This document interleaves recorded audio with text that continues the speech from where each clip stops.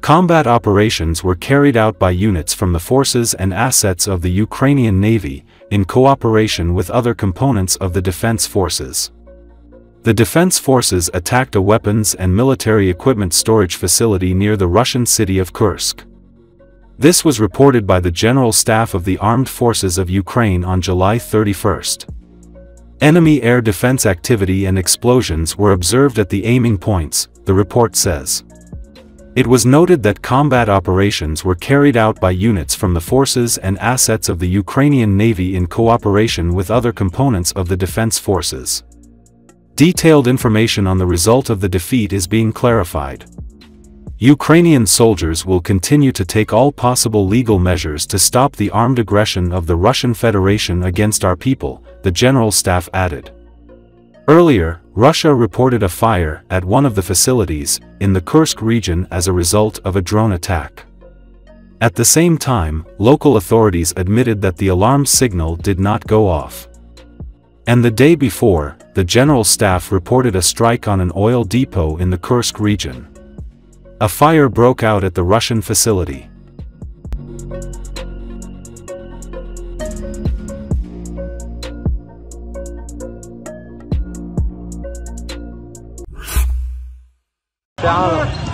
The Israeli army struck the Lebanese capital Beirut on Tuesday, days after a Hezbollah attack on a village in the Golan Heights that killed a dozen youngsters. The strike took place in the Dahi neighborhood of Beirut, which is known as the Iran-affiliated Hezbollah militant group's stronghold, and came a day after Israeli Prime Minister Benjamin Netanyahu vowed a severe response to the Golan Heights attack over the weekend. According to Israeli telegram channel Voice of Israel, Haja Mohsen, the deputy head of Hezbollah, Hassan Nasrallah, as well as several of his associates, were killed in the Israeli attack.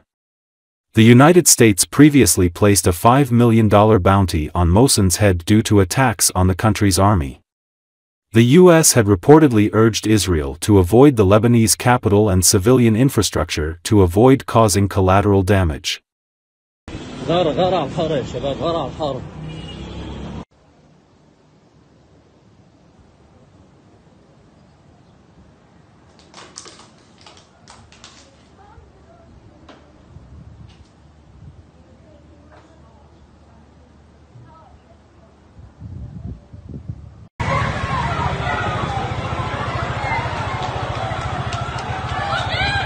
يلا البسي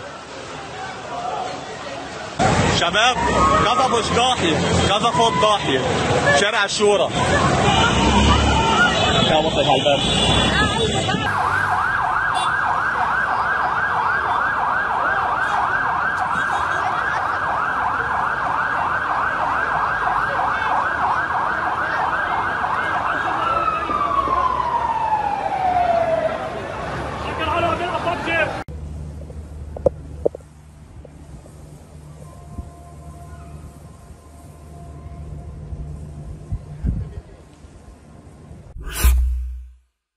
A prominent Russian propagandist has become the latest pro-Putin figurehead to express a desire for Alaska to be under Russian control again, raising fears that the country could make a land grab for the US state. Presenter of Russia One program 60 Minutes and Putin mouthpiece Olga Skabayeva referred to the US state as our Alaska during a broadcast. Newsweek says that Alaska once belonged to Russia. In 1867, it was sold to the US after then-President Andrew Johnson signed the Alaska Treaty. It gained the status of a state on January 3rd, 1959. Alaska and Russia are positioned about 53 miles apart at their closest point.